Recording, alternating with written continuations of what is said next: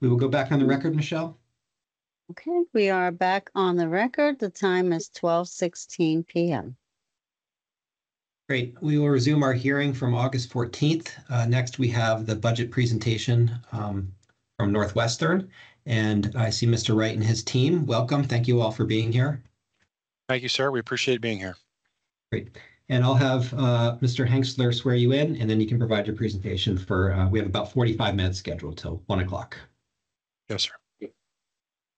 Good afternoon, Northwestern. I'm going to read the oath to be administered to witnesses. And after I read it, I'll just have you each go ahead and state your name and raise your right hand. So I'll just have you go person to person so we can get everything on the record okay. Do you solemnly swear that the evidence you shall give relative to the cause now under consideration shall be the whole truth and nothing but the truth, so help you God? Mr. Cassavant.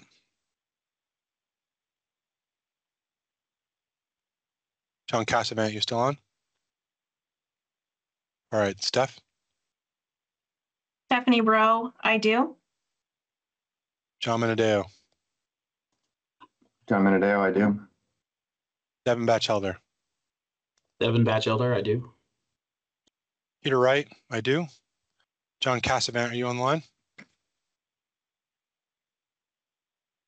Oh, looks like we lost our board chair. I do expect that he'll jump back on at some point. And when he does, we'll pause and allow him to pledge that oath. That's okay with you? Yep, that works. Very good. I'll turn it to you. Thank you. Excellent. Thank you. Thank you, Chair Foster, and many thanks to the members of the board. We know and certainly appreciate that you have a very difficult job, oftentimes a thankless job, and we appreciate your service to the state of Vermont. I want to also take this moment to offer our thanks and appreciation to the Healthcare Advocate for their support and partnership with the implementation of Act 119.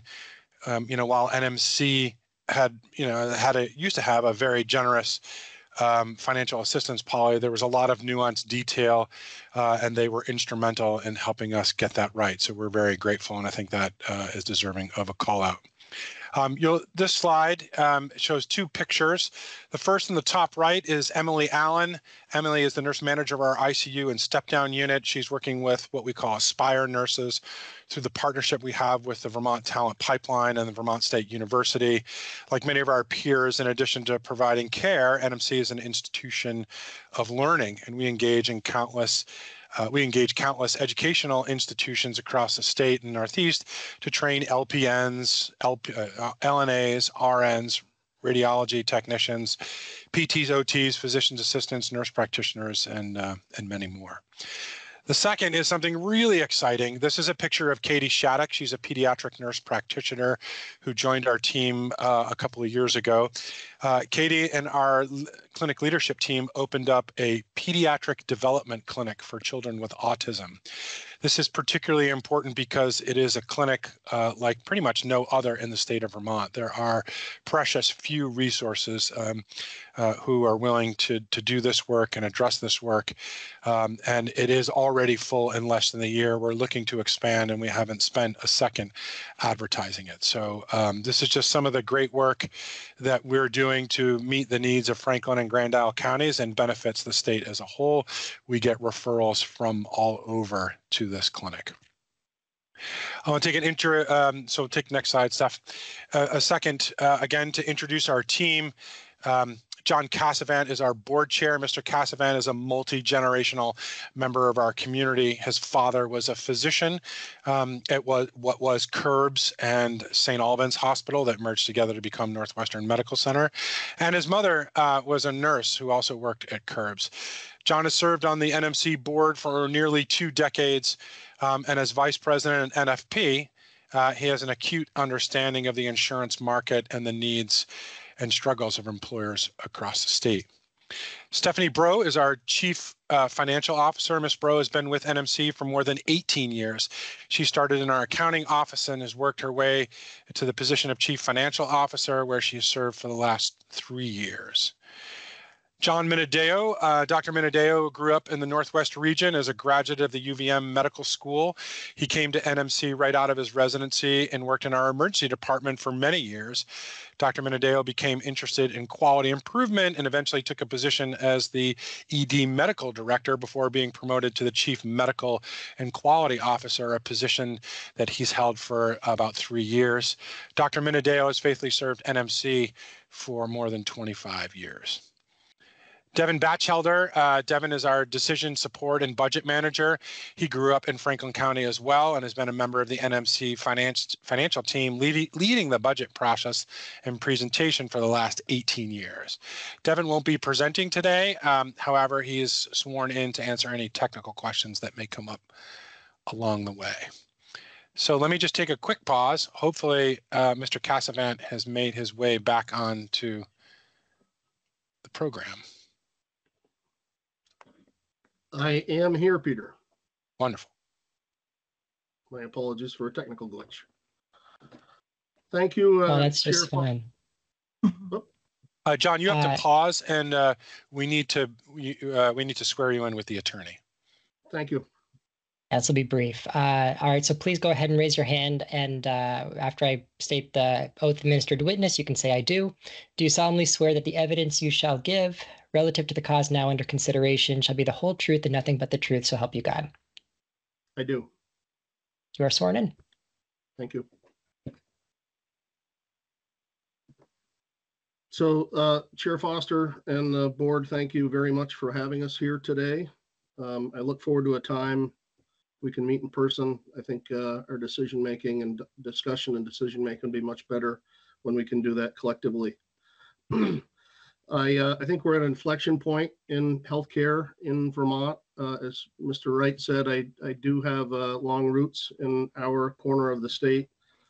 My dad practiced medicine in the 50s, 60s, and 70s. Unfortunately, left us pretty early.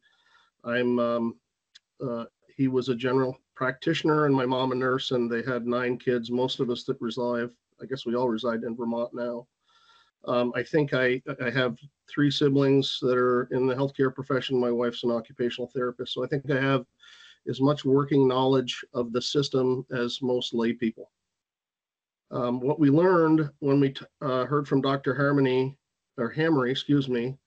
was that we do pretty good work. He confirmed the work that we were doing, particularly around quality and engagement with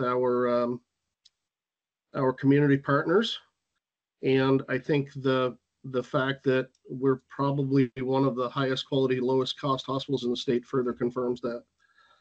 I think we need to understand Dr. Hammery's message to us, which was we have an issue around transportation, housing, long-term care, mental health, workforce. Very little of that is within our control. And I think you as regulators and the hospitals, the community hospitals, need to work together to make sure that we right this ship sooner rather than later. Dr. Minadeo will talk about quality and our journey on high reliability. Peter will talk about our work around culture and engagement. And Stephanie will talk about stewardship or sustainability, the 3 pillars to our strategic plan. As I said, I think a lot of what we're talking about in the system right now is beyond our control. And as healthcare providers, part of the provider network, and as regulators, we need to figure out how to work together better. And so I look forward to this presentation from our leadership team and hope you will find that we have listened to your direction and that we have taken that very seriously in how we've prepared our budget and are doing the work that you would expect us to do. Thank you. Thank you, John. We're going to hand it over to Dr. Minadeo, who's going to start walking us through some quality insights. Thank you. Thank you for the opportunity. We wanted to spend a little time on those pillars that you just saw on the strategic plan to say kind of where we've been, where we think we're going before we get into the budget request.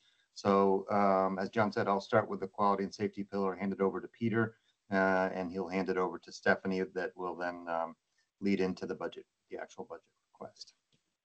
So the quality and safety pillar. So starting in 2021, we really cemented the organization's philosophy that focusing on quality and safety is really going to be the path for us to achieve our mission, which is to provide exceptional care to our community, and that all of the recruitment, retention, and finances will be secondary benefits. So to this end, what we did is we dove hard into high reliability training for the entire organization. If you're familiar with this, you know that really the underpinning of that is really culture change, which takes time.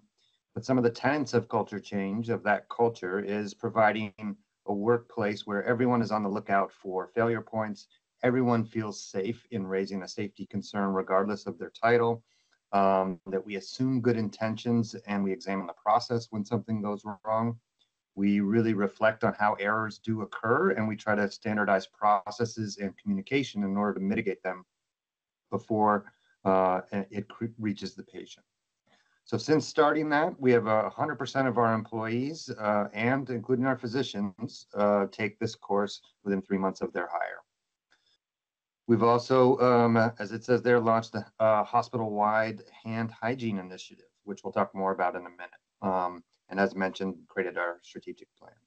2022, we launched our sepsis bundle compliance sort of initiative, and that will also get into more detail on a subsequent slide. Process improvement is a third key factor. So Dr. Chasin was the former head of the Joint Commission, published a paper several years ago and noted that their study of the highest performing hospitals, they had 3 things in common. One, they had a leadership from the board on down, leadership commitment to zero preventable harm. The second was that they had a safe culture, as I just sort of talked about, so that errors and near misses are voiced, recorded, and cataloged. And then in order for that to be meaningful, they had to have the third part of it, which is a robust process improvement team and focus. So you collect the data, and you need to then look at the system and the process and use what you found to try to change process so that someone else in that position can't make that mistake, so that they don't recur. So those are the 3 things. And what you see on here, daily Gemba rounds and organizational safety brief that happens every day are 2 of those tactics. A third one that's not on there is we publish a zero preventable harm report every month, which details the preventable harm reports that are followed by CMS. And in the last 30 days, did we have 0? And if we didn't, what are they?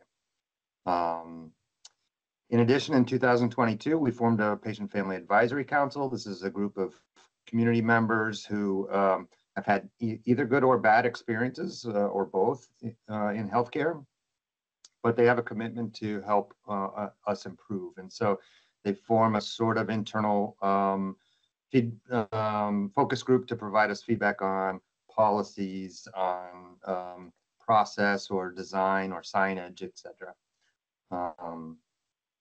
And then in 2023, we formed a physician-led patient experience task force. And in that, we have either guests, speakers, or we watch TED Talks together, and we have discussions on softer skills, on the perception of the patient's definition of quality.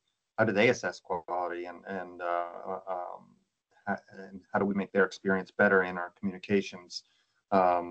We talk about how culture drives outcomes. And then we also talk about how physicians are leaders, whether they have a title of a director or not, and that they need to know that because they have a disproportionate influence on that culture that is so vital to our outcomes.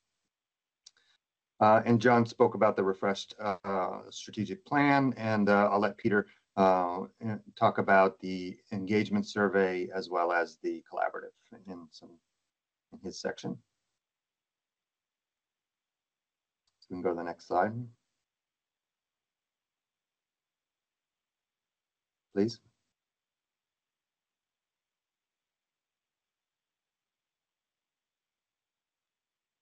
All right, showing hand hygiene on my side, but not on yours, huh? I don't see it on mine. So much for no technology glitches. Are you guys seeing the hand hygiene slide or the pillar slide? Or No.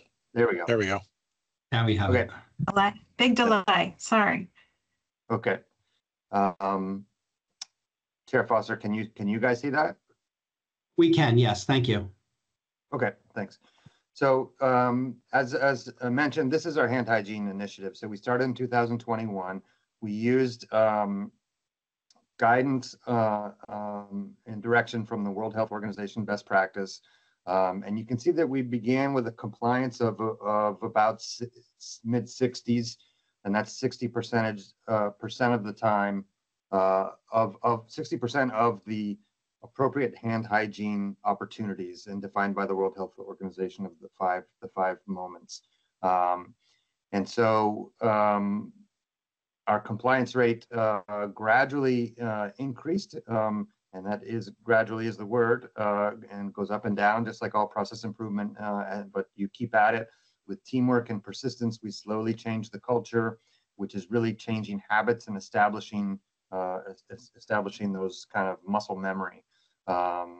And this is a combined data from our staff and our medical staff. They're very engaged in this as well. And just to provide some context, there was a study in JAMA in 2021 that studied hand hygiene compliance rates at a major hospital system in Chicago. And they found that their baseline prior to COVID compliance rate matched the national average, which is between 50 and 60%, as they cited it.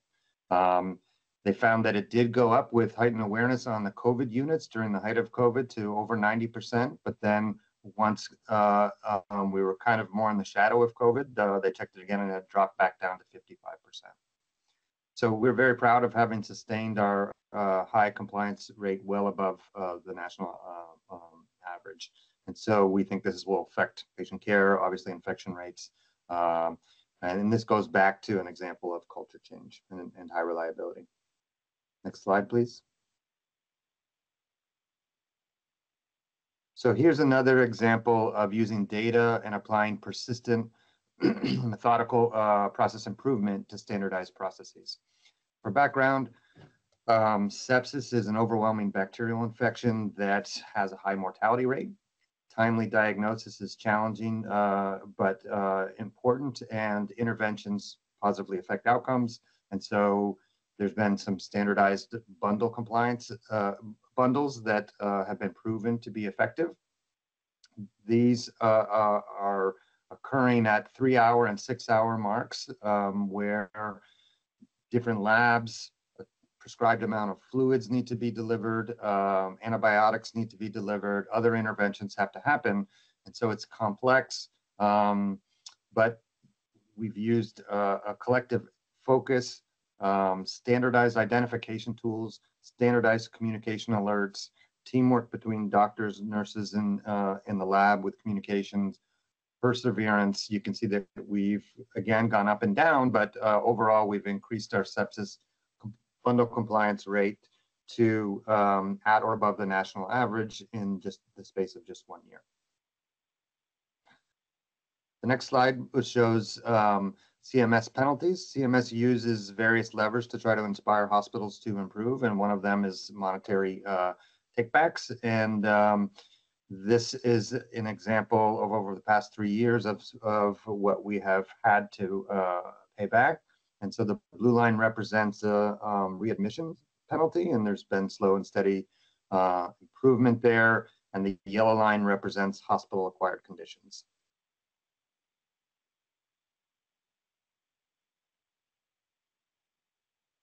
The next slide. So these are just some resources that we take advantage of through the Vermont Program for Quality and Healthcare. Just shows a level of our engagement. The next slide is data that I think you've requested us to get from them about our outcomes. And so again, from the Vermont Program of Quality and Healthcare, illustrating that on these quality measures that we are performing at the national rate, which is depicted by the blue colored circles on the far right column. The top section are hospital-acquired infections. So similarly to hospital-acquired conditions, these are things that happen to patients while they're in the hospital that they didn't come in with or not a natural consequence of their disease process. And so one could get infections while they're in the hospital, different types. If there's a catheter associated in their bladder, for instance, would be a catheter-associated urinary infection. And then the middle section is some mortality rates for different conditions. And then the final section is a 30-day readmission rate. And so, yeah. So then finally, this is something you also asked us to do, is to go to this independent data group called SAGE. And once again, they're showing outcomes on readmissions and safety measures and mortality.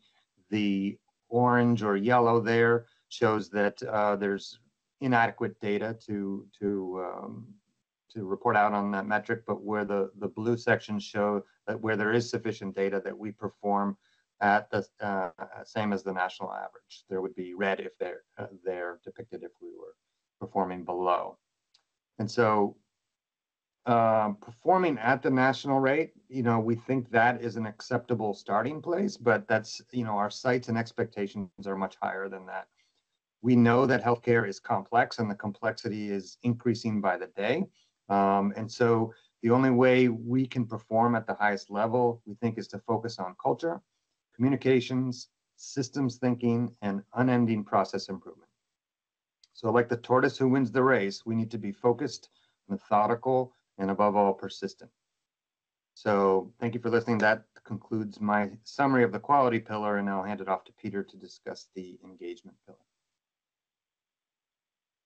Thanks, Dr. Minadeo. So we covered that quality data because we're committed to providing the right care in the right place at the right time, every time.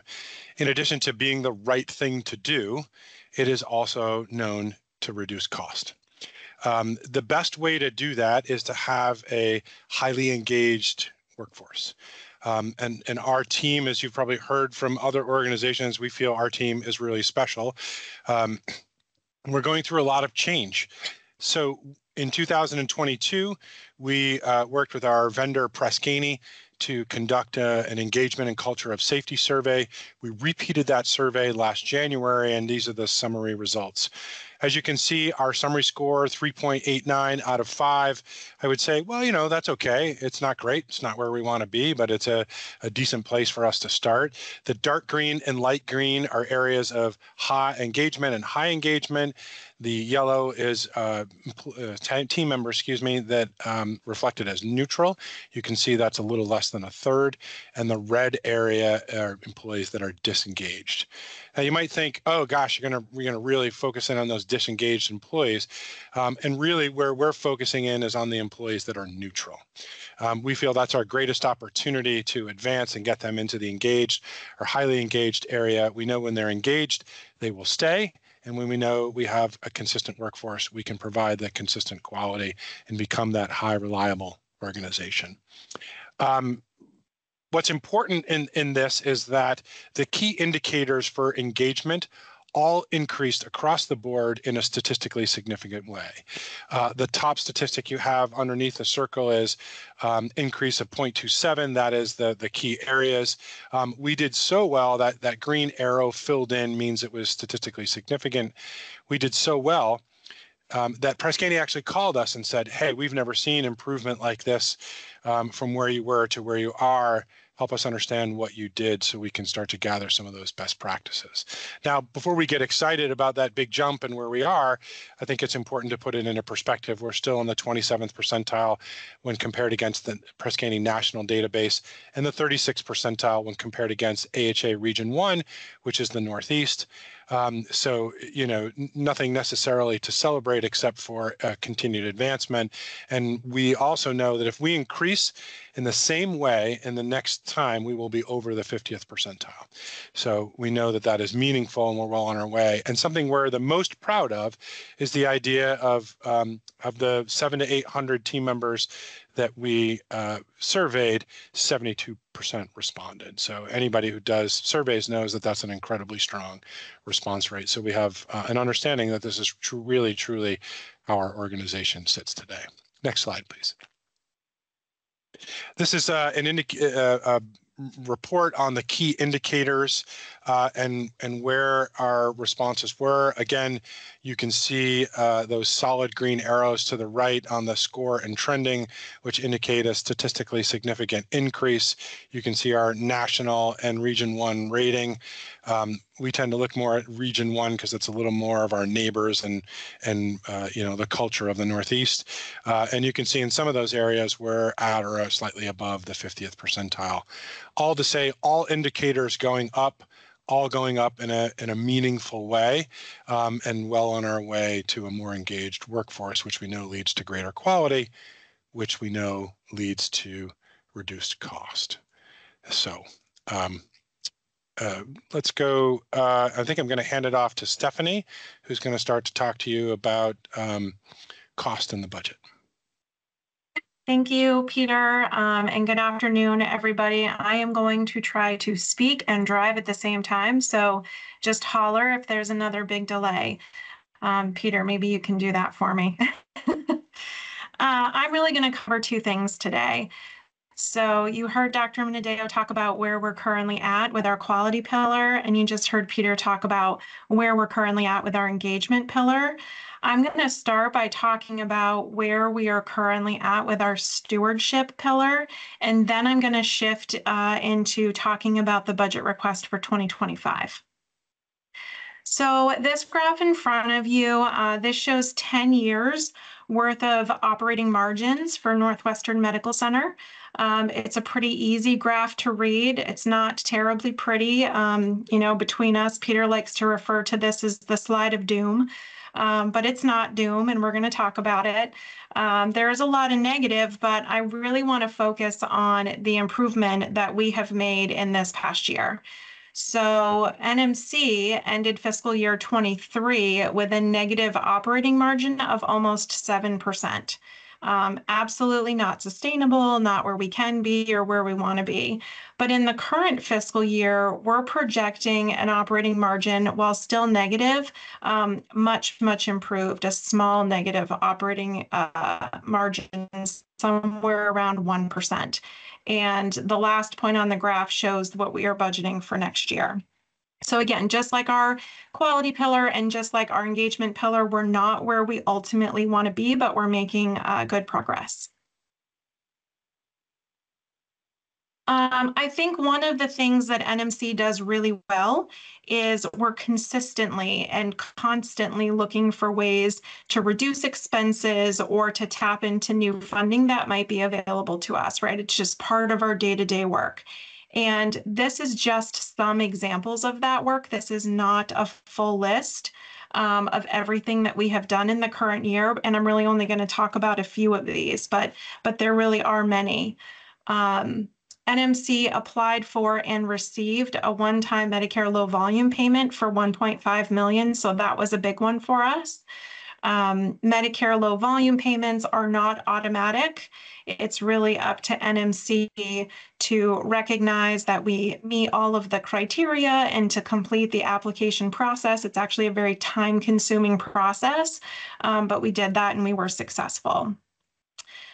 We applied for and received a 3-year nursing pathways grant. I think you've probably already heard at least one or other organization talk about this grant. We're really excited and really grateful that we got this grant because whether we got it or not, we have to do the work and we have to make the investment in our nursing schools and all of those specialty tech positions as well. We're struggling with recruitment just like every hospital that's already come in front of you. So that was worth almost $200,000 in the current year. We made a couple of changes to our pharmacy formulary. So we identified a couple of medications that we were purchasing, and these were high dollar medications. And we worked with our physicians and with our teams to identify some substitutions that were much less expensive. But that only works, and we would only make that change if those substitutions showed the same or better clinical outcomes. So it really needed to be a partnership between the clinical teams and administration, looking at that evidence, looking at those studies, and we have been able to implement changes in the current fiscal year of almost $170,000.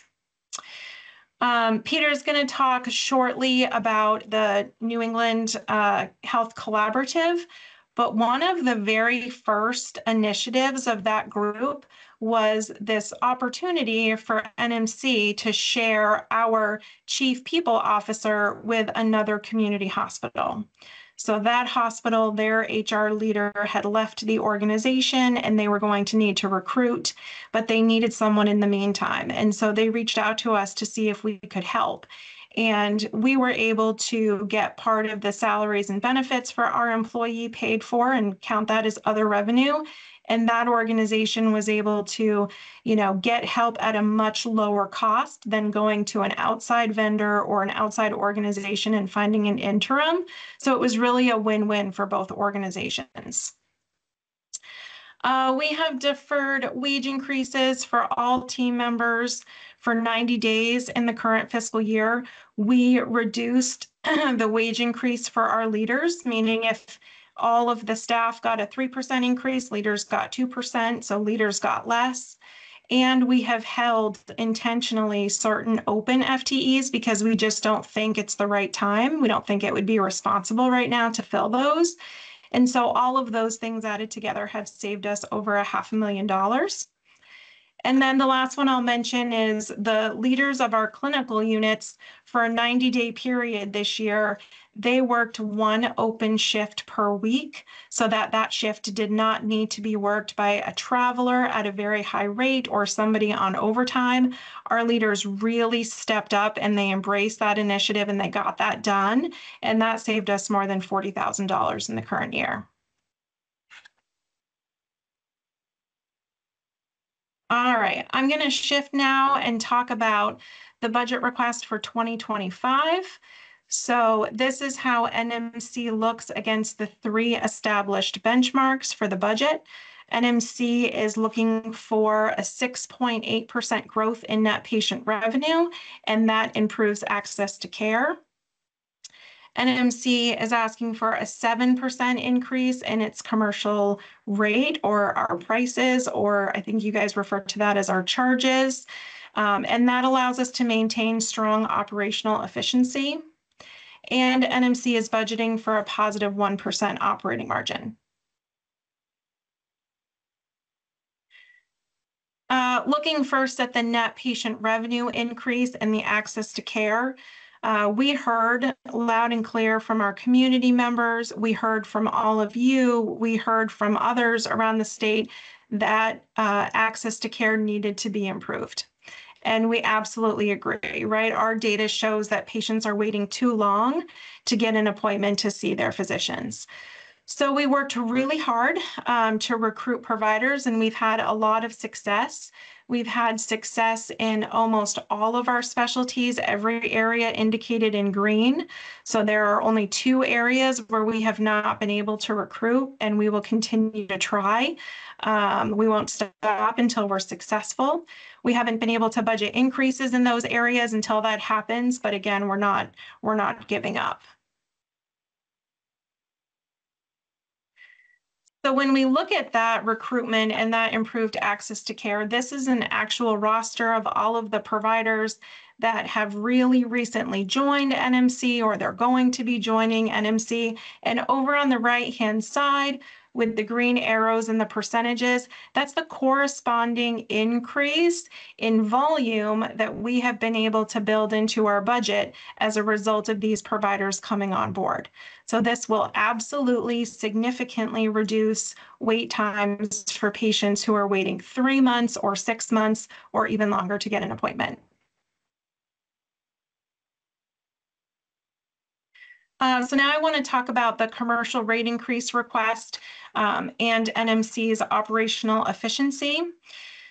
So this first graph is one that you're very familiar with. It's your graph, it's your information, and it shows cumulative expense growth for a 5-year period for all of the Vermont hospitals.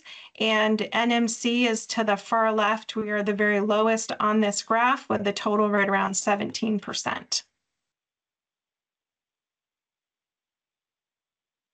This next slide, I know it looks just like a slide that we saw a couple minutes ago, but it's not a duplicate. This is a new list. So these are items, these are expense reductions that we have built into the 2025 budget. So this is where hospitals say they are taking on risk or helping with the concept of affordability. NMC is absolutely doing that with this list. And again, I'm not going to go through all of them, and this was not a full list, but I'm just going to go through a few of them. We are going to implement bedside medication verification in our operating rooms. And what that allows us to do is it allows us to maximize 340B pharmaceutical savings. I think a couple of hospitals in Vermont have already done this. And so we're reaching out to them to say, how did you do it? What did you learn? You know, what worked well, what didn't work well? But that's a big one at 1.2 million. We have been able to recruit a second pathologist to our organization. So we will go from 1 employed pathologist to 2. And that recruitment allows us to reduce the amount of pathology services that we need to purchase from an outside group. And we're able to save over $132,000 there. We have also pulled out almost $200,000 worth of advertising expenses in this budget. We had advertising expenses to let our community know about all of the new providers joining. So we're still going to do that. We're just going to have to do that in a different way. But we're committed to doing that. And then I'm going to turn it over to Peter, who's going to talk about the New England Collaborative Health Network and the expense reductions we have helped our community partners take advantage of. Thank you, Stephanie. Last year in the budget hearing, you heard me talk about the Vermont Collaborative Network. That quickly expanded to the New England Collaborative Network, and we firmly believe that that will turn into the Northeast Collaborative Network really soon. Those initiatives you've heard from some of our peers during their budget hearings, and you will continue to do so. But what I want to highlight today is a statistic, Chair Foster, I shared with you and when we met not too long ago, for everyone else to hear, is that we are doing something very different. There are collaborative networks across the country. They all work in different ways. What we are pioneering is the idea of opening this up far beyond hospitals. So what the initiative that we're the most proud of this year is we're going to take $1.4 million of cost out of healthcare in the next year, and you're never going to see that. You're never going to see it in our budget presentation. It'll never be reflected in our numbers because it doesn't benefit us. It benefits our strategic partners. So by allowing home health agencies, primary care partners, mental health agencies to come together with us to do group purchasing, to make capital purchase together and to come together to buy insurance benefits, we are reducing their out-of-pocket costs because we believe that our focus is not only on the hospital, but being a leader and a collaborator within the healthcare network across our community and across the state. So this is really exciting to us. It solidifies our partnerships in the community, and it does a great job to make sure that primary care, mental health, home health, and other key partners are able to stay viable, are able to minimize their rate increases to the insurance market, and really keep us strong moving into the future. So just something we want to highlight, something that you don't always see what happens outside of our budget, outside of our 4 walls, but things that like this that happen every day. So I'll turn it back to Stephanie. All right, thanks, Peter. Another way we looked at operational efficiency was through the National Academy for State Health Policy. So again, this was a reference that you provided to us. And when we look at that data, NASHP shows hospital operating costs per adjusted discharge, and NMC shows up at $11,022, which is below the state median, and it's also below the national median. This slide, it shows an internal report that we use. This is an internal way that we look at. You got it. Yep. It was delayed. Go ahead. Okay, sorry. This is an internal report that we use to look at operational efficiency. We call these productivity reports, and every department leader gets one every 2 weeks. So after the end of every pay period, we send out productivity reports. And we are able to generate these reports using a system called Vantage. We have access to the Vantage system through our partnership with Ovation. And Ovation gets staffing and labor benchmarks from a national group called Premier. So the Premier benchmarks are loaded into the system. We then load in our actual volumes and our actual paid hours, and the report tells us whether we met the benchmark or not. If the score is less than 100, we have an opportunity to improve. If the score is over 100, then we actually beat the benchmark. We have the option to pick what benchmark to use, and the vast majority of our departments, we set them to the 75th percentile benchmark. There are some where we set it to the 50th, but most are set to the 75th. And this example in front of you, I know you can't read it, and that's okay. This is the progressive care unit. So for this particular pay period, they had a productivity score of an 89. So they may have had lighter volumes on the floor that pay period. Their 6-month average score is a 94, and their fiscal year-to-date score is a 96. We have the ability to roll all of the departments together and look at a cumulative score for the organization. So the last pay period, the most recent cumulative score for NMC was a 97. So a very strong score. Going back to some NASHP data, they also look at hospital expenses in this way. They break expenses down into major categories. So in this case, direct patient care labor is the line represented in red. And then you have some other expense categories like non-direct patient care labor in yellow, capital in green, et cetera. And I really want to just look at the last couple of years. This shows the growth in every category over time.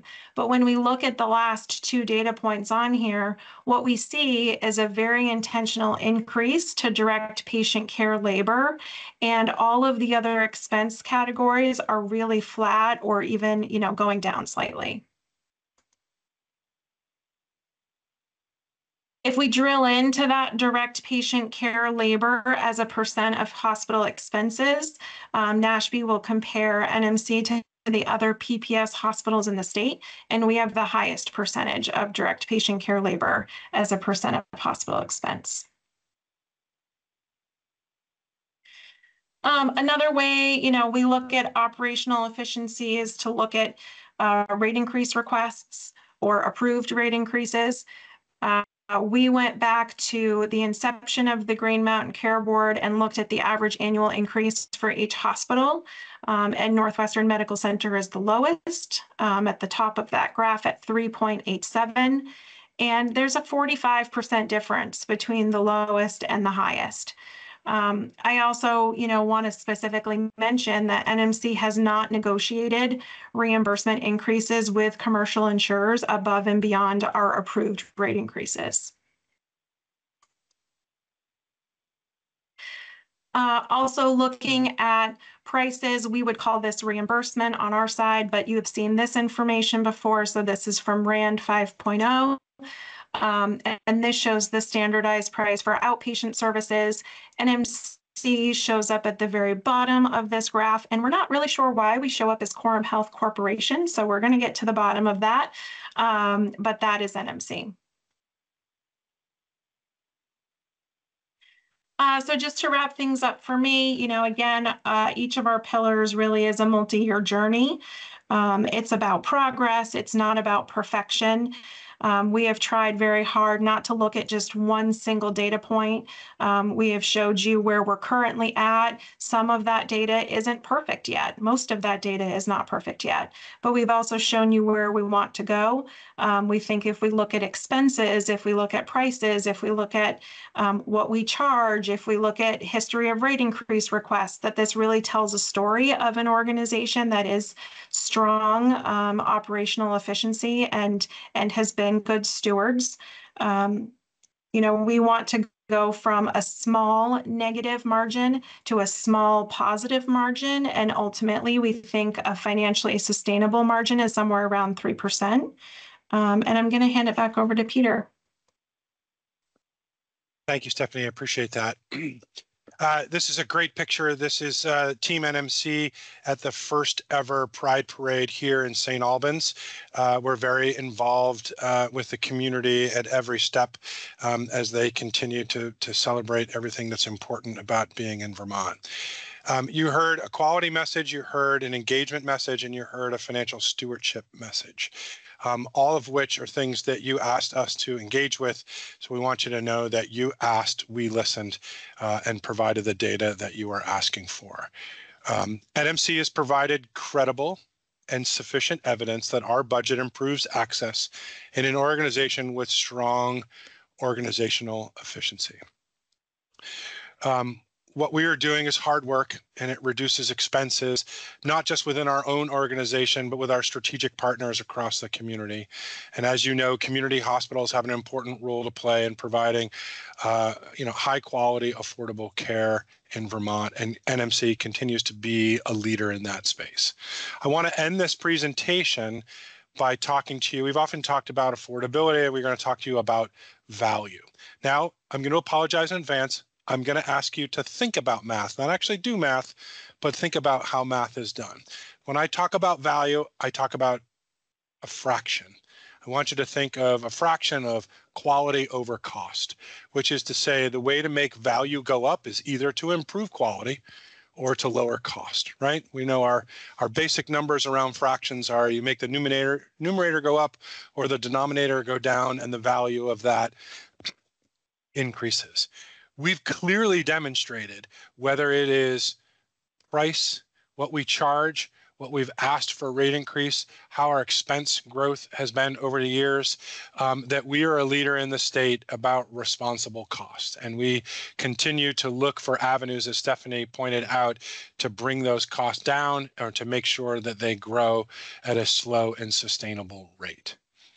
We are at the very beginning of our quality journey, and as you can see by what Dr. Minadeo pointed out, we are already at the national median, the national average in many areas, and we really haven't kicked it into high gear yet. As we move through that cultural change, as we increase the engagement of our team members, we will slowly, methodically, and sustainably change the culture within our organization and increase quality. So as we continue to reduce cost, as we continue to increase quality, we will increase the value exponentially of the value of the healthcare services that we provide our community. So with that, Chair Foster, we want to say thank you for the opportunity to tell you about our story, to tell you about our continued journey. It's something we're incredibly proud of. It's something that we hope you look at and reflect and say, NMC is doing what we're asking them to do, and they are indeed a leader in what is arguably an incredibly difficult task of trying to make healthcare increasingly high value and increasingly accessible. So thank you, sir. That's the end of our presentation. Thank you. We appreciate the remarks and for using the tools that we provided. It was very helpful. I'll open up to the other board members for their questions. I can jump in. For the 10 years prior to joining the board, I worked a lot on helping organizations assess where they are on their HRO journey and to monitor their progress over time. So I recognize the language you're brings back a lot of fond memories. And I just want to commend you on your commitment to the journey you're on and the improvements that you've made in also maintained. I wonder if you have thoughts on how regulators could help facilitate the work that you're doing.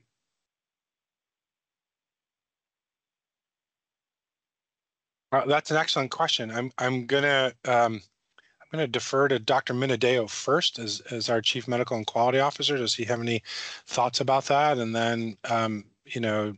Cassavant, Stephanie, and I can chime in after. Thank you. I don't think I'm the right person to talk about the regulators. I don't really know. Yeah.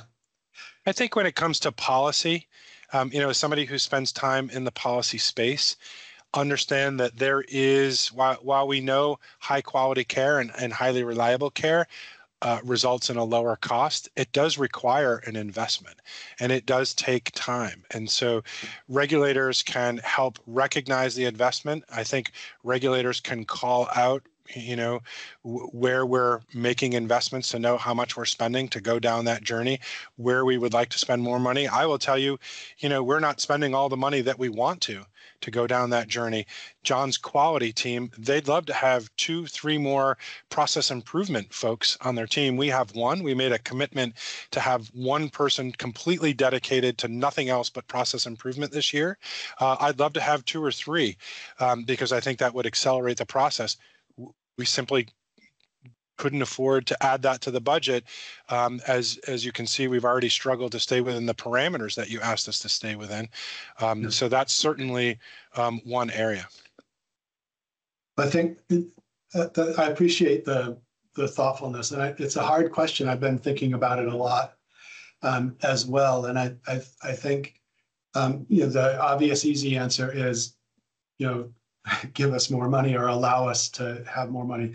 But I think a more subtle answer, maybe a more useful one long term, is help point at places to look in your budget and in your organization, almost like the Swiss cheese model that you're all probably using about Sure. errors and harm. If we were another tool to help identify where to look, I think that would be useful.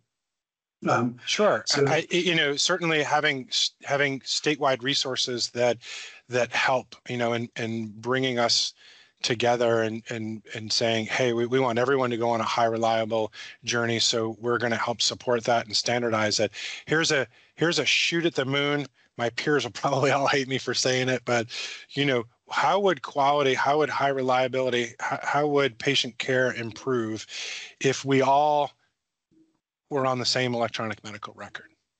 mhm. Right. So part of what our struggle is every day is the communication between getting access to information, which is pretty good, right? But how much money do we spend in our own individual technology connection and even statewide connections that if we all said, hey, we're going to be on this electronic medical record and the database is going to be one database and it's going to live in a safe place where, no one's going to get inappropriate access to that data, but all the access that they need.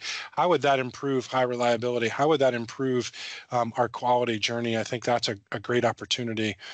When we look at where high reliability slips, and when we look at, I talked about the right care in the right place at the right time, we would have spent time on this, but we just didn't have it in the presentation today to talk about the number of people that are continued to be stuck in the wrong place, whether that is people suited for long-term care that are still stuck in our inpatient unit, whether that is mental health patients. I'm really excited about the pediatric unit that's coming online in Southwestern Vermont. We've often thought, hey, we have a pediatric unit, we have a lot of general adults. Wouldn't it be great if we had a geriatric unit? It's something that we've offered to talk about and commit to. So I think helping us open up more appropriate places for care where we tend to get distracted is when we're taking care of patients that shouldn't be in a hospital. That diverts our resources, that distracts our attention and takes time away from the things that we really need to do and the patients that we really need to care for. And quite frankly, is repeated areas of violence and creates disengagement with our staff. I hear you. I appreciate the thoughtful response. I think I'm going to reflect on all of that in the spirit of identifying areas to look that I haven't heard about in your presentation. But after reviewing your budget, I've got a few questions. In your 24 budget, your total margin was budgeted at 2.8 and is now projected at 6.9. Could you say a little bit more about what happened there? What led to that variance in total margin? Sure, I'll ask Stephanie to answer that question. Yeah, it's been a good year in the stock market, right? Okay. Yep. That really is the answer. And you know, I would love to. We do budget for interest and dividends, right? We do, but what we don't budget for is just any sort of unrealized gains or losses because we just have no idea. But that is the difference that you're seeing. Yep. I want to turn for a moment to your profit and loss statement, and your budgeted free care has grown from 1.6 million in 2020 to 5.6 in 2025. That's one of the largest increases I've seen in reviewing budgets. Yet at the same time, your bad debt has grown from 10 million to 17, which is also among the highest in the state. Could you describe for me, please, your efforts to slow the growth of bad debt in your community? Yeah, absolutely. So, you know, I don't like our ratio. I don't want our ratio to be, you know, what it is. We've done some really tangible things over the years. I was thinking about this and reflecting about it the other day. You know, not things you probably haven't heard before, but we placed financial counselors right at the front of the hospital to try to increase that free care or discounted care number. We years ago actually went to 400% of the federal poverty level in our policy. So we made some changes to Act 119, but that wasn't one of them. We were already there. We had all of our counselors at the front of the hospital become certified health assisters, right, to help people sign up for Medicaid or for some insurance product. So I've looked at like, okay, every year we really are trying something tangible. So I attribute all of those things to the increase that we're seeing in the financial assistance and free care line. But on the other side, you know, I do need to shift some focus and attention on bad debt. So we're going to be doing that work. I know it's happening across the state, but we all still need to dig in and look at that.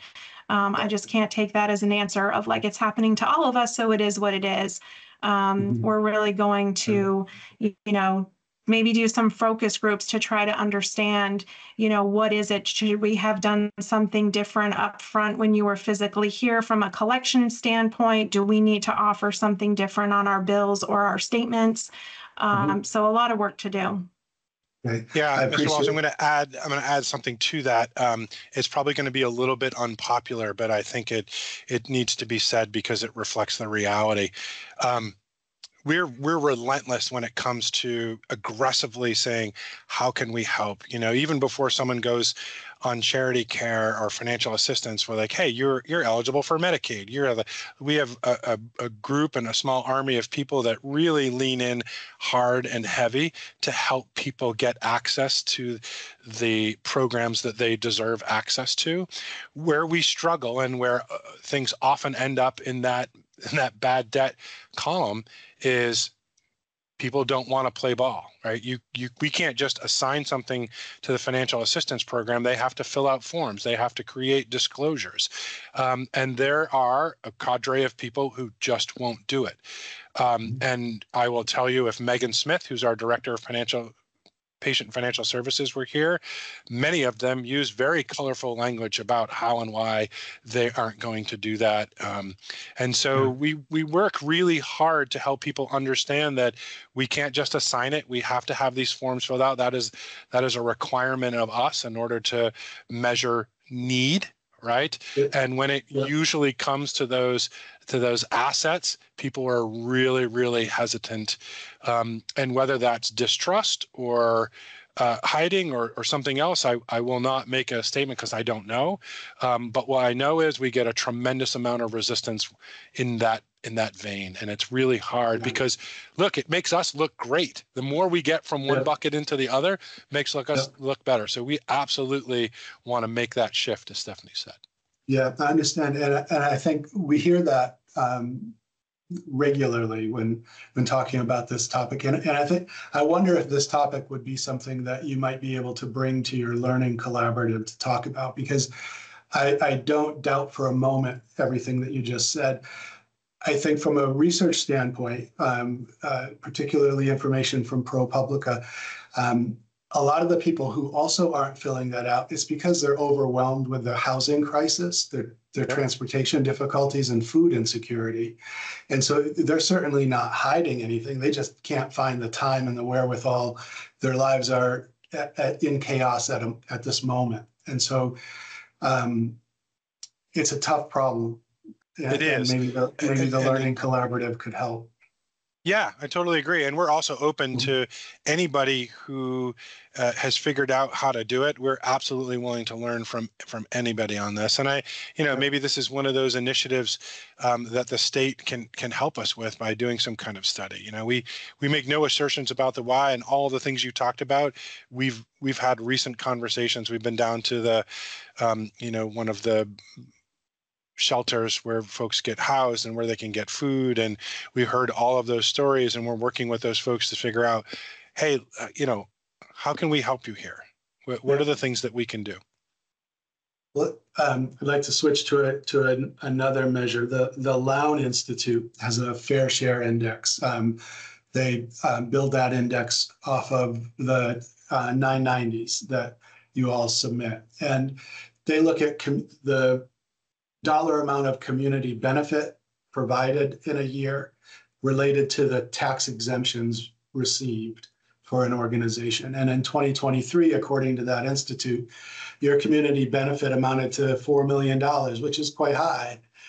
The tax exemptions totaled about $7 million, meaning that you received $3 million more in tax breaks than you contributed to the community.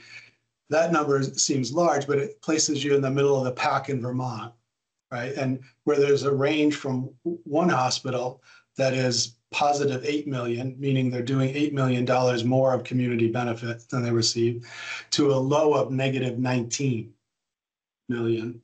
But in the spirit of helping direct you to this organization as a regulator, those are things that I'm interested in, and directing efforts in your high reliability journey to try to understand those numbers. That would be, I think, something to look at.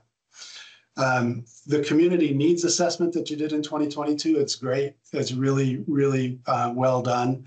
And the top needs are affordability, transportation, mental health, substance use concerns, food insecurity, and interesting, something we don't see in other hospitals, physical and emotional safety.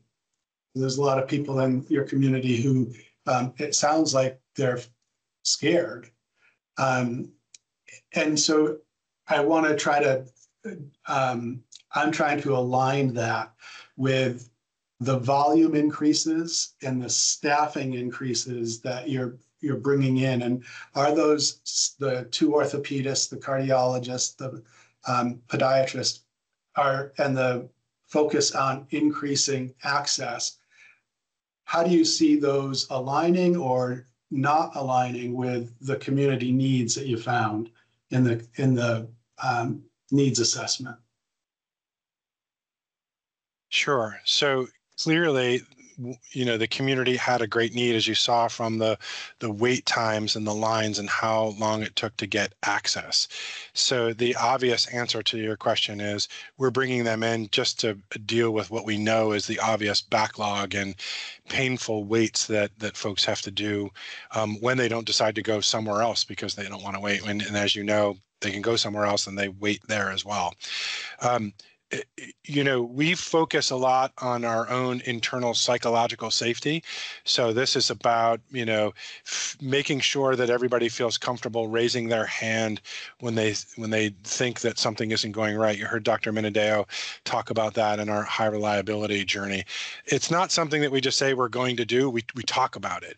We talk about, and I use myself as often as I can, how it is not only acceptable but expected to challenge everybody in the organization for the sake of whether it's patient safety, family member safety, or our own team member safety, including challenging the CEO, which I'm very proud to say my staff is leaning into more and more with every day that I'm here. That's really important to us. We launched a new initiative about violence. As you know, violence in our emergency department, violence on our inpatient unit, violence even in our clinics is rising and creates safety issues, not only for our team members, but for our other patients who are here and have to hear and experience that. So we've created new signage, new policies. We have a zero tolerance for those things, and we're working more and more with the appropriate agencies, which aren't always law enforcement, I think is important to point out. We've just launched our next community needs assessment, so we're in the process of doing those surveys now. And we're really interested in the constituencies that don't engage with us or don't engage in healthcare at all because of safety issues. And most notably are the tribe in Missisquoi, the Abenaki, who are very hesitant to engage with any healthcare system based on Vermont's long and unfortunate practices of eugenics. They're in our backyard. We have made measured efforts to both culturally align, to understand and celebrate their culture, and to let them know that we appreciate that diversity, and it's something that is we want to learn more about and that we are welcome to here. We also reach out to the chief and the leadership team to figure out how is it that we can rebuild that trust that will end up in better proactive healthcare in addition to reactive healthcare, which is really what we do at the hospital. So that's just a couple of examples. I could tell you about our incredibly strong DEIB program, the fact that we're gathering SOGI data at registration. I mean, all of those things that create different levels of psychological and physical fear that prevent patients from coming and getting care, that we are leaning into, not only on our own initiatives, but we're bringing those folks in and saying, help us design this properly. So Dr. Minadeo talked about our patient family engagement advisory council, and we bring those folks in, the different constituents, to say, how do we do this in registration? How do we create a meaningful environment here?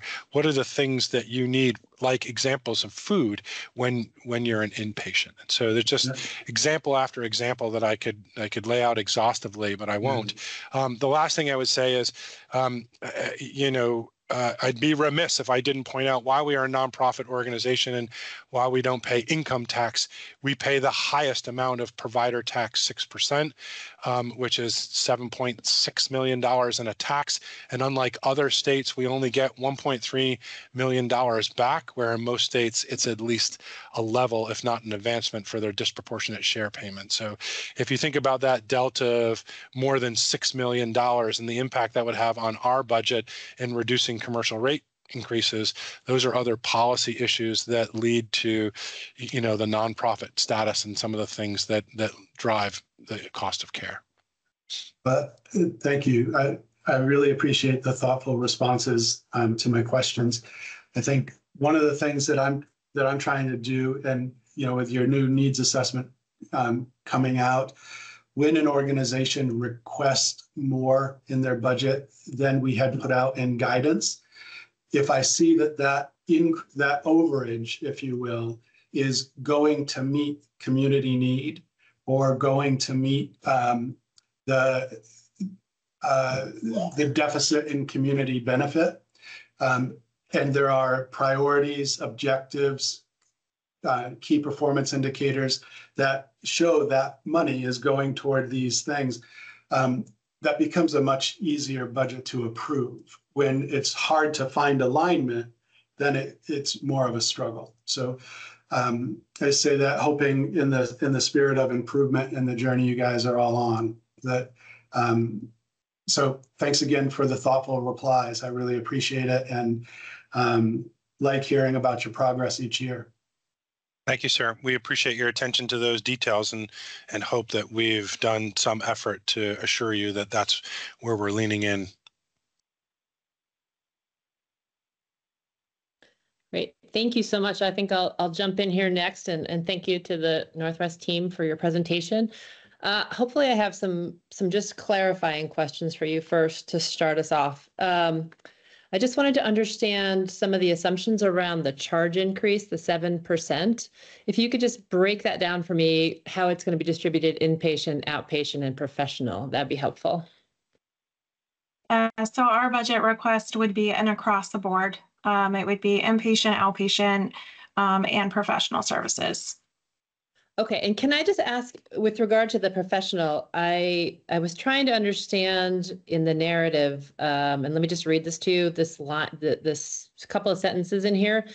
The budget assumes a 0% change to outpatient physician professional fee reimbursement for all payers. However, to ensure compliance with the anticipated budget order language, gross charges for physician professional services will be increased in fiscal year 25 by the same rate as all hospital charges. Could you just help me? I didn't quite understand what you meant there. Yeah, so last year we proposed 7.1% increase to hospital inpatient, a 7.1% increase to hospital outpatient, and a 0% increase to the professional fee. And so when you took the assumed volume for each of those three buckets, it came out to an overall rate increase request of 6%. And so the 6% is what went into the budget order. And that just creates a real challenge for us, because if I'm wrong about how much is going to land in the inpatient bucket or the outpatient bucket or the professional fee bucket, then it's not going to come out to be 6%. It might come out to be 6.1 or 6.2, right? Because budgets are built upon assumptions. Mm-hmm. So I think this year I'm having a similar challenge because, you know, if I say that I'm going to do an across the board rate increase of 7%, so that's why we went in that direction this year. But now we're saying, okay, but what are you really going to, if you increase your charges 7%, what are you really going to get paid in additional money from the commercial payers? And in our case, that's like 6.4%. But again, if I'm wrong about what the mix is between hospital services and professional services, then it's not going to come out to 6.4%. It's going to come out to something a little bit higher or a little bit lower. And if you try to apply that per commercial payer, right? We have 100 of them. We all know the big ones, but there's lots of very small commercial plans. Then I don't know how to do that. I don't know how to put something in the order that really truly is an estimate that's coming out on that rate decomposition worksheet. So it's an issue I know I've talked to Elena a lot about and her team, and happy to talk to you guys about more about that as well. But that's why we went for an across the board, but we're still having a challenge. And we've provided some recommended budget order language that we think would kind of work for both sides, but you know, you guys would need to take a look at that. Okay, I appreciate that, and I may follow up with Elena to better understand that language that you're proposing. What is the assumption that you're making about the rate increase for traditional Medicare? I believe it's I'm going to ask Devin, 2 point something percent. 1.7% market basket, both inpatient and outpatient. Okay. And what is the assumption that you're making about Medicare Advantage rate increase? So Medicare Advantage plans, and again, Devin might want to chime in here and help me, but when we look at the data overall, there is a difference between what we ultimately get reimbursed from traditional Medicare versus Medicare Advantage. And I think it's about a 7% lower or worse reimbursement rate from that group. Yeah, and so for that group, we're assuming that from their starting point, they will also go up 1.7% because most of them are tied to Medicare, but not set at 100% of Medicare. Okay. And then what is the assumption that you're making about the rate increase from Vermont Medicaid? 0. And then what is the assumption that you're making about New York Medicaid? We have very, very little New York Medicaid, so I don't think we put in anything. Okay, so you don't get very many New Yorkers coming over for care. Okay, thank you.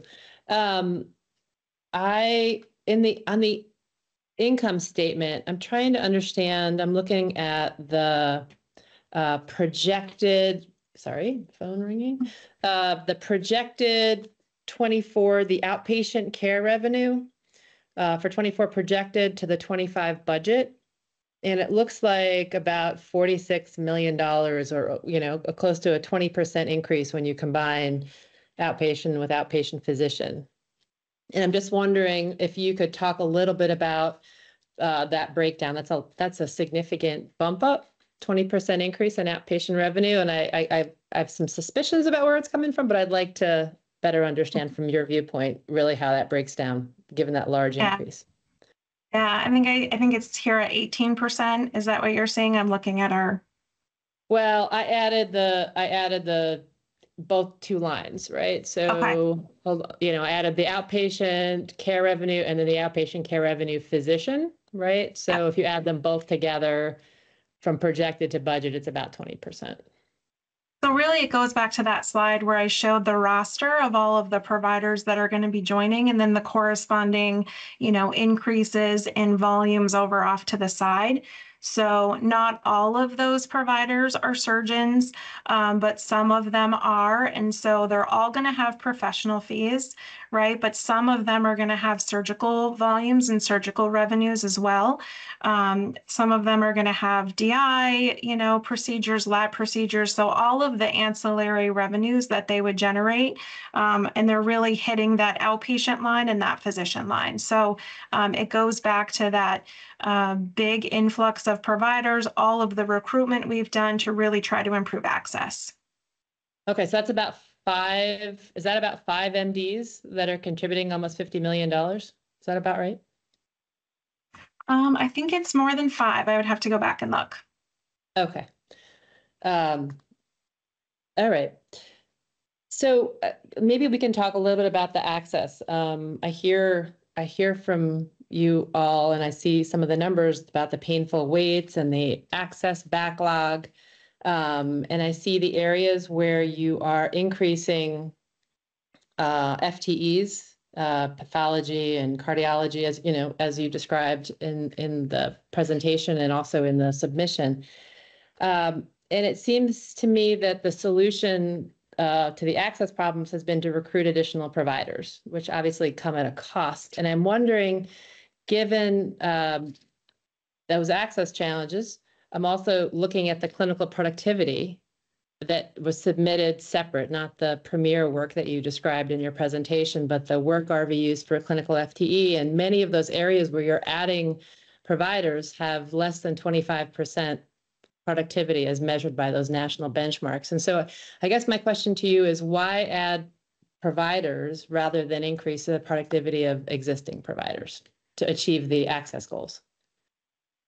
Yeah, I think you have to do both, right? I think we have a really interesting mix. When I look at that clinical productivity, we've got somebody over the 90th percentile. We have some folks falling between the 50th and 75th, some between the 25th and 50th, but there are some that are below the 25th. You're absolutely right.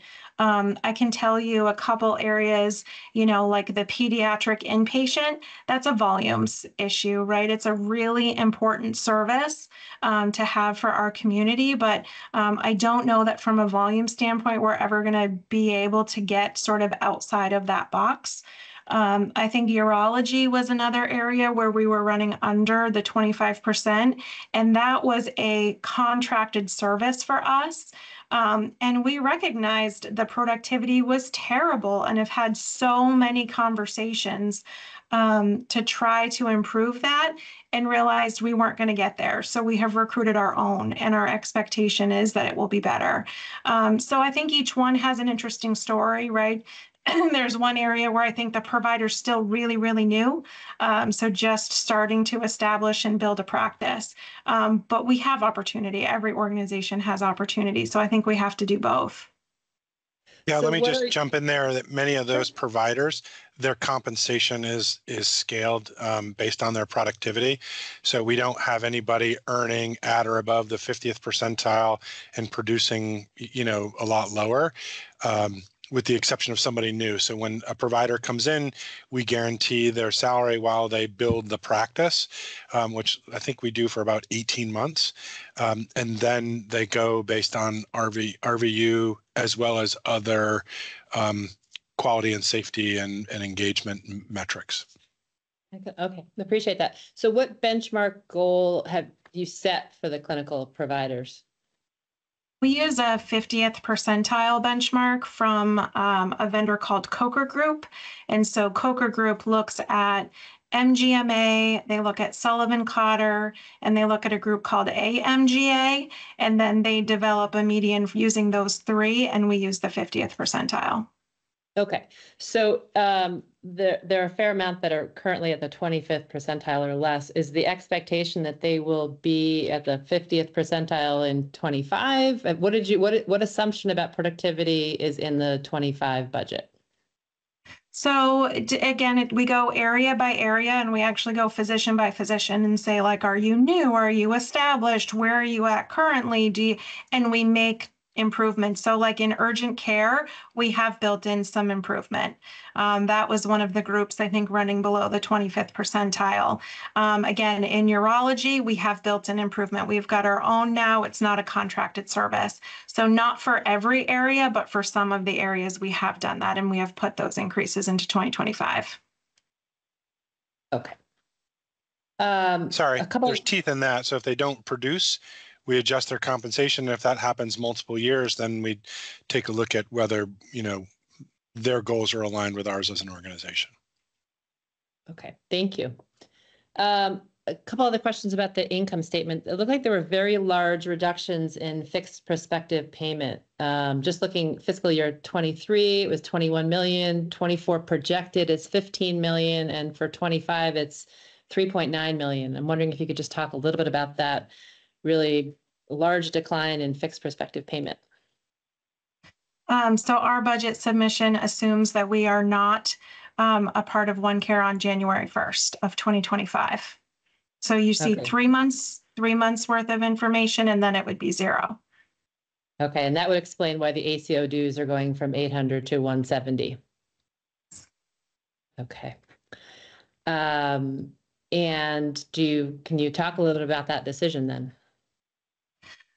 It was the final year of this version of the ACO, right? So we very much look forward to, what comes next and evaluating the AHEAD model and all of that. But so for us, this final year of participation, it really just came down to a financial decision. So it just was not financially advantageous for us to be in.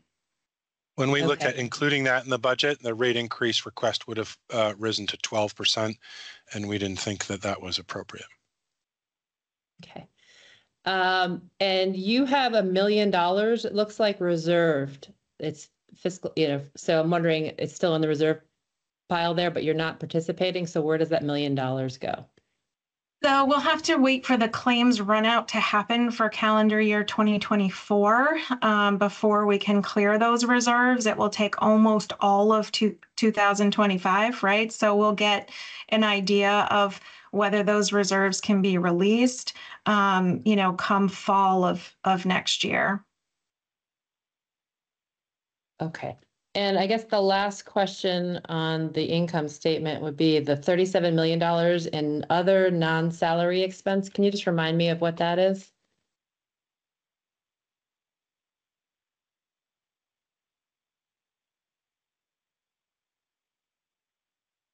Yeah, I'll take a look at that. So it's a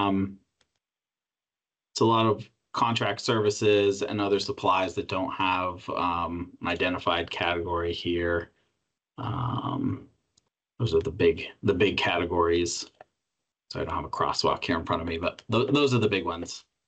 Okay, is it possible just that's such a large amount of money? Is it possible just in follow-up to give it, not line item by line item, but just some smaller bucketed areas for us to understand what that would be really helpful. Absolutely. Let me just see if those were all of my questions.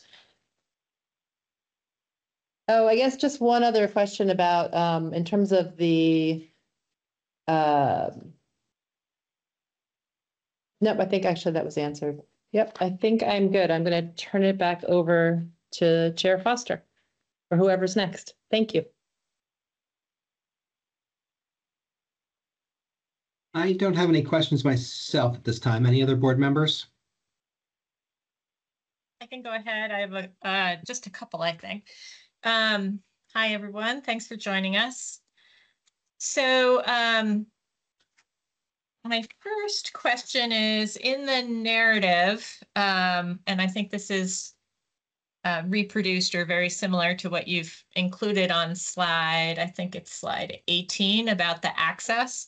Could you just go over again how you came up with the percentages? Is that percentage of increased time, percentage of increased revenue, percentage of increased appointments? What is it a percentage of?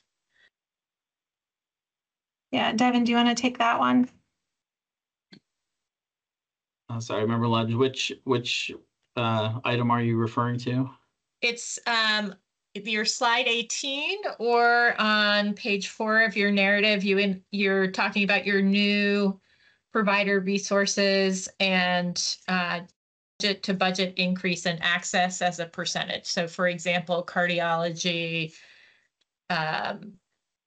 fiscal year 24 budget to fiscal year 25 budget increase in access 30%.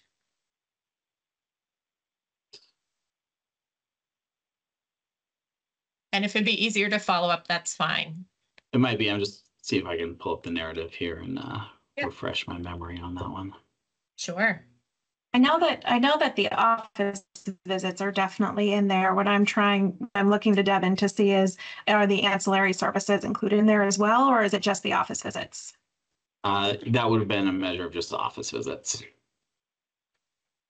Okay, so it's an increase in number of visits. Yes. Or is it money? It's not money, it's visits. They're linked, right, by an underlying rate, of course. Okay, yeah. All right, thank you. That question has been answered. Just what else I have here. I was just curious. So for the New England Collaborative Health Network, you talked about the 1.4 million in savings to community partners from that opportunity. And Stephanie just talked about the decision around OneCare. In looking at those two, did you look at how much in PMPMs your community partners would be losing from the withdrawal from OneCare? So did you look beyond your own financial calculation? Absolutely. We spent the last year discussing it with the community partners. We met on a monthly basis. It was difficult to get the data, to be honest with you. Yeah. Some were willing to throw the number out, no problem. Others a little more guarded about it and couldn't get it from OneCare either. So, but we knew it was substantial and we knew it was going to have a financial impact on them. And so we talked with OneCare about it. We talked with each of the partners about it. They understood, and we're going to make it work. Thanks. I think those are all my questions that weren't answered by other folks. So thank you very much. Hey, this is Dave Merman. I just have a couple questions. The first one I think you addressed, which is you don't know the answer, which is what is Northwest Medical Center's relationship with Quorum? No, we know that. So Quorum Health Resources it became QHR, became Ovation. So we have a strategic partnership with Ovation. What we don't know is how that showed up as our pricing. They've never billed for us. They've never done anything. So I'm not sure how the name and our data got blended, but we have a strategic partnership with Ovation Healthcare. They provide us with an incredible access to GPO, benchmarking data, consulting services. They're a valued and 46+ year partner. Okay. I've seen that relationship, I think, in the NASHP data when you look at health systems. For some reason, it puts you in the quorum health system, but okay. One quick question from the narrative. There's a grant-funded respite program. Sounded like a really great program, 2 apartments that you're able to rent. Really, I mean, I think you all know that I'm an emergency physician, so these are things that like we interface with often, and this is like, I mean, it sounds like a really valuable resource to the community. I was just curious if one, where the grant came from, and 2, if there's any opportunities or plans for trying to figure out how to sustain that after a grant runs out. Sure, very proud about that. Yeah. I'll turn it over to Stephanie to answer those questions. Yeah, it is a really great program, and it'll escape me now, so I can send you exactly, I don't want to get it wrong, exactly where the grant funds are coming from. It's going really well. It kind of goes back to Member Walsh's, some of his questions. Like, we have that program. We actually just started a food bag program using some grant money as well. And so I think in the narrative, one of the things I asked to be held harmless from was like increases in expenses where there was corresponding grant revenues. Because if there's a grant available out there and it would help our community and would help address those community needs, if NMC has to be the one to do it, right? Like, let's do it. Let's go get those grant funds and make that happen. We do think there's a year 2 grant opportunity, but in year 3, it would become, okay, Northwestern Medical Center, now you have 2 years worth of data. Let's run the numbers and say, how many people were we able to place there? What did that save in custodial care expenses here at the hospital? And so does that program pay for itself? And that would be how we keep it going. Okay. That's great. I was excited to read about that. 2 more quick questions. I'm curious about your Medicare Advantage plans. Could you don't have to give it now too, if you could give it in follow up, your dominant Medicare Advantage plans and maybe the top 5 plans or something by a percentage of your contractual mix. I think it'd just be helpful to understand who are the plans in Vermont. And we can give you the top 5 for sure. Be great. And the last question is around RAND pricing. I don't know if you've had an opportunity to look at RAND pricing. It's displayed in 2 different ways. One is a percent of Medicare and one is a standardized price. And when comparing hospitals that have different underlying Medicare reimbursements, the standardized price is really helpful. So you have the lowest standardized price for outpatient services in Vermont, and you have the 3rd lowest standardized price for inpatient services in Vermont, pretty close to the other 2 for the inpatient, a little bit below Copley for outpatient, and then Springfield's a bit above that. And I was just, I've asked hospitals what they think about this, but I'm curious what you think about these low RAND prices and how that impacts your ability to deliver care in your community. Yeah, I mean, I think for us, it's a double-edged sword. Like, we're proud to have really low prices. And again, I think, I just heard in the last presentation where you were like, price versus charge versus reimbursement, and we all kind of use these terms differently, and I totally agree with you, and I love the idea of having like standard common language. But I think, what I'm charging and then what I'm getting reimbursed, or in this case, the prices, of course, they're linked, right? So to the extent that a large chunk of our business is based on a percent of charge, if we're looking at the commercial side, then all of those things are linked.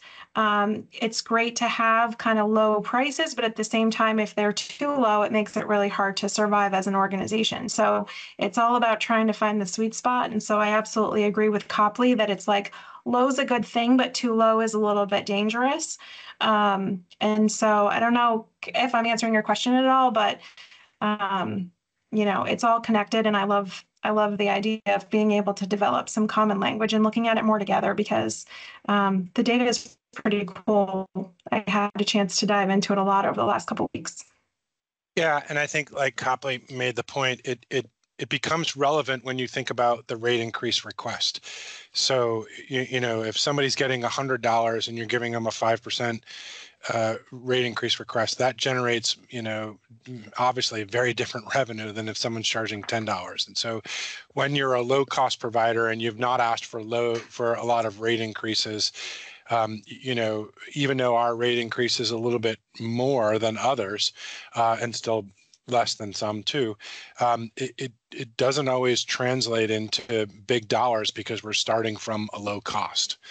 And unfortunately, what we're not able to do because of the way insurance is structured in Vermont, I'd love it if Franklin and Grand Isle counties had insurance rates based on costs that they experienced here at Northwestern Medical Center. That'd be great. But as you know, the way insurance is structured in community rating, what our rate increase doesn't correlate to what Blue Cross, will charge Ben and Jerry's or Viatech or, the different companies in our area. It's based on what they experience across the state. So it makes it challenging.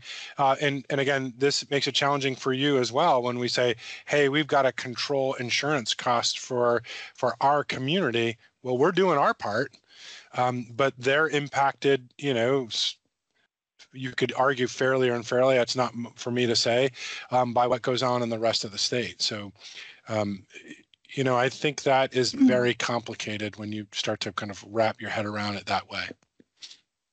Yeah. Thanks for that perspective. Thanks.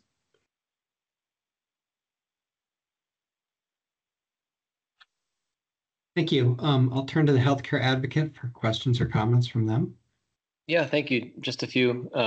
Thanks for the presentation. Appreciate it. And thanks for working with us on the Act 119 compliance. I think we have a lot to learn from each other. I mean, I think we come at it with a different perspective, but we want to listen to your perspective too, because we're not in the rooms waiting to talk to people. And so just wanted to briefly note that and highlight the work that Emma on our team did. I don't want to take credit for things that I didn't do. It was really her effort on our team. Just a question about, and maybe this reflects my desire for consensus, which I get teased about on our team for a little bit, which is fair. On the New England Collaborative Health Network, one concern that I have transparently is folks might, disagree about how costs are shared or how savings are shared. I'm just wondering if you feel like that's a reasonable concern to have, or if that's relatively well navigated already. It's always a good discussion to have. We're different scale organizations. Each of us brings a different size and a different purchasing level. And so, where do you hold things flat across the board evenly, and where do you scale them based on your size and contribution? The collaborative exists and will survive based on one thing and one thing only, and that's mutual trust. So the way that we've initiated the collaborative is in a way that supports the highest level of trust. And so some things are scaled and some things are flat in terms of expenses and benefits. I will tell you, even if you flip the switch early on, there isn't going to be a significant amount of difference because generally speaking, we're all small hospitals. So, we're not dealing with David and Goliath here. Where we can say, you contributed this, and so this is your fair share back, we do that. And where it's more complicated to do that, we try to flatten things out. Did that answer your question? Yeah, no, that's helpful. Thank you.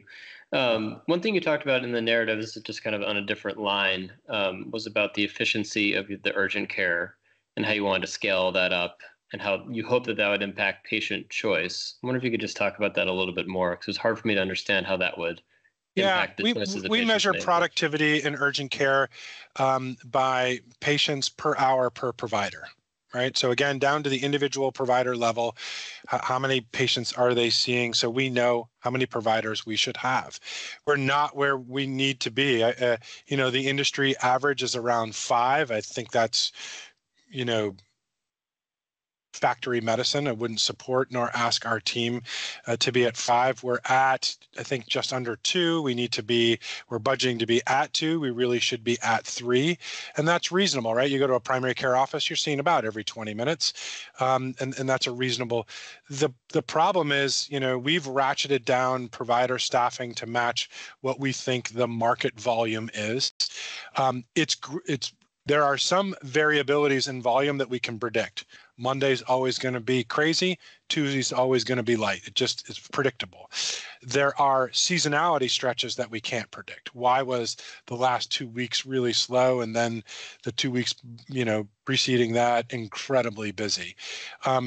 Our mechanism to enforce some of that stuff is complicated. We've had a near 100% turnover in providers simply because when we changed the productivity metric, the providers that were there didn't feel that seeing 2 or 3 patients an hour was reasonable. They felt, I think it was 1.7 was too much already. Well, we didn't agree with that, so we made that change.